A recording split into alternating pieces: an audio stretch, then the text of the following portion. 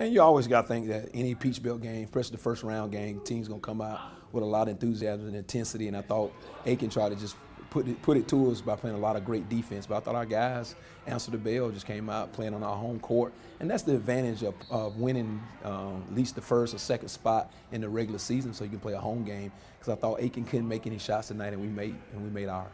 We knew they beat us at their gym, so we knew it was good to start off good and get to a good start and hit shots.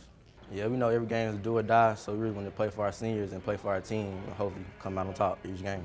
We were just way more focused. You know, Coach emphasized that a lot, and we can't come off to any slow starts, so we really try to punch them in the mouth first, and we did that.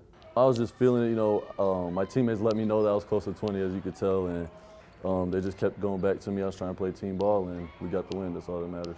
We're playing at home. We want to get the crowd into it, and I thought our guys just fed off of that early in the game. And then Auburn Kamaj just made some great plays in the second half to keep it going. You know, Vic, I see him make those shots every day in practice, and he know DJ was struggling with foul trouble, could never really get going.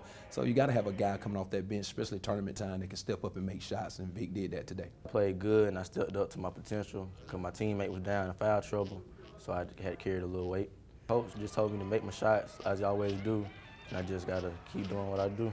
We got a lot of buckets up close to the basket, and me and Mark's two-man game rule was really working, so I was just working with him, so it just felt good. Our motto every day is just to survive and advance when it comes to tournament time. We're going to try to give them guys 2 days off, Sunday, Monday, get a lot of rest, let our trainers take care of their bodies, and then once it gets to Tuesday, Wednesday, Thursday, we're going to prepare for Augusta. We beat them last time at our place, but in tournament time, anything can happen. We're glad this is on a neutral court, so it should be a great game.